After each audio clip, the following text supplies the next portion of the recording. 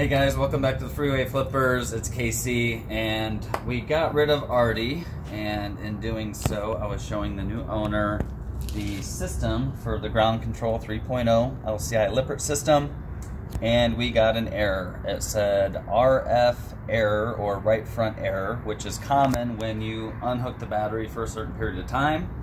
The system does not recognize the auto leveler, so I had raised the rear and hit the auto level button to show the new owner the auto leveling system, and doing so got the error right away.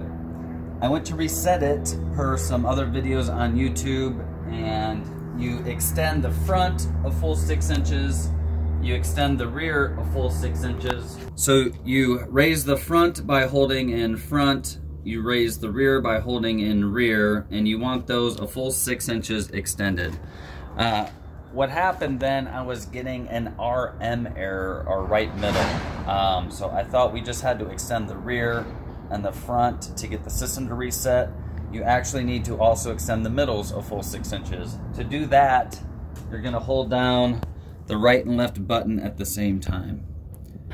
So you're gonna extend the front a full 6 inches, the rear a full 6 inches, hold down right middle, that will extend the middle ones a full 6 inches. Once those are all extended a full 6 inches, you're gonna hold down the retract button. Everything will come up by itself. Your trailer, make sure you secure the wheels so it does not move anywhere, but you do not have to hook that up to a vehicle before you do that. You're gonna hold down retract. Everything retracts at that time, and then your system is good to go. If you have any other questions or have issues with your leveling system, leave some comments below. I'll try to help you out as best as I can. Other than that, we'll catch you on the flip.